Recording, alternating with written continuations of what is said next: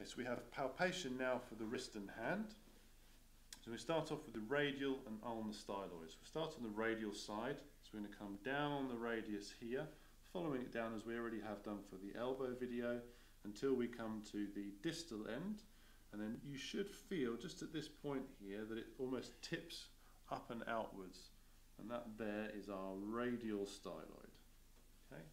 For the ulnar styloid, easier if I show you on the other side.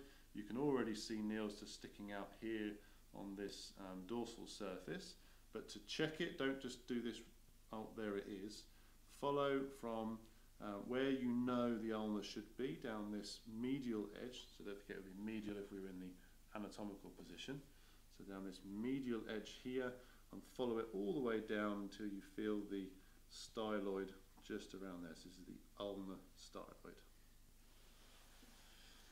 Okay, for the radiocarpal joint line, we're looking at the joint line just in here, and to find it we need to find the radial styloid, and also on this side the ulnar styloid. Once you find the two styloids, essentially what you have is a curve that is concave, so it runs in like that from one to the other.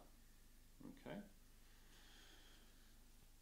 Okay, next up is the scaphoid. So now we're looking for specific bones within the carpals. So the scaphoid is on the thumb side, and it's just off from the, so it's on the proximal row from the distal radius. Now to find that, we need to find something called the anatomical snuff box, which is just in here. So I can just about see that in Neil. So if you just raise your thumb slightly and I just push down, you can see the two tendon sets in here, and that produces our anatomical snuff box. I'll just show you in me. You just see this shadow point in here.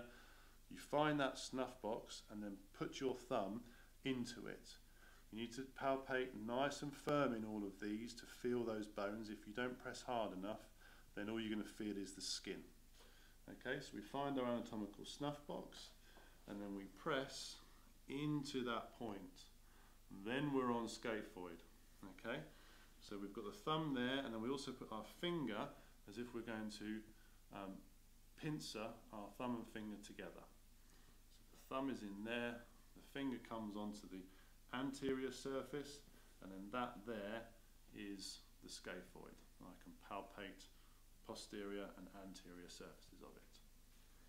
Next up, we're going to find the trapezium, which is then running on the next row of carpals down from the scaphoid, the distal row. We have two rows.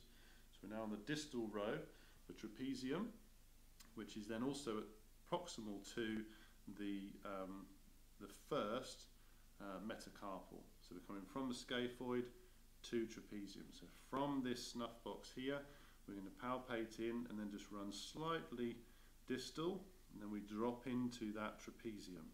To check that we're on that, we can also just go a little bit further, and there I can feel the proximal end of the metacarpal. So once I know I've got to the proximal end of the metacarpal, I'm off trapezium, so I can then just drop back onto it, and that's trapezium just in there.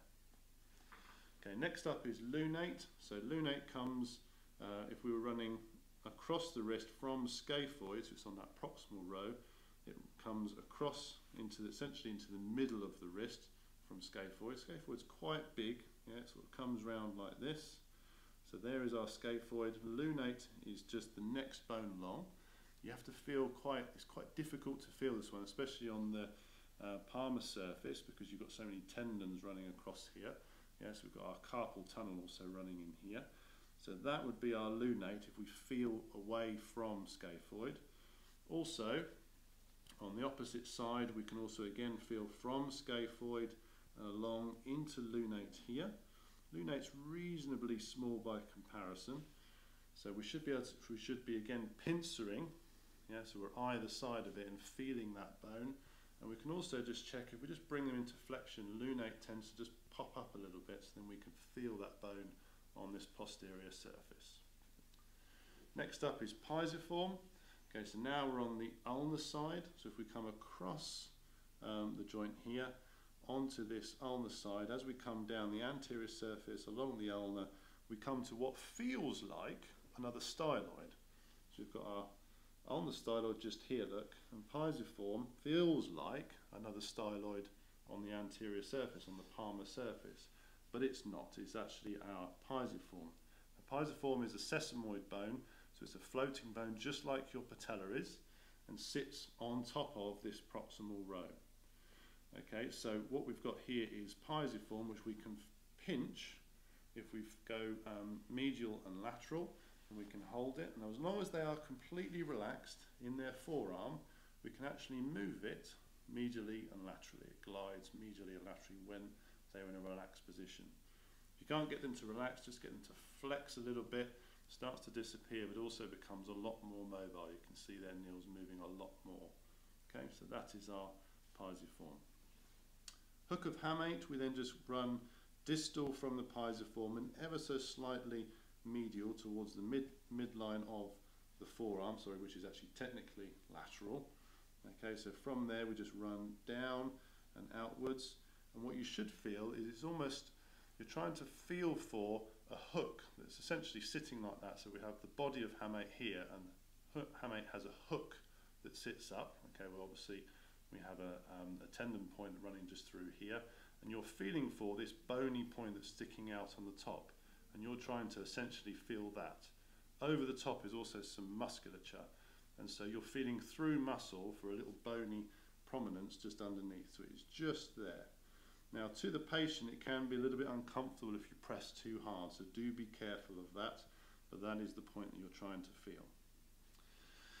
Lastly, we have our radial and ulnar collateral carpal ligaments.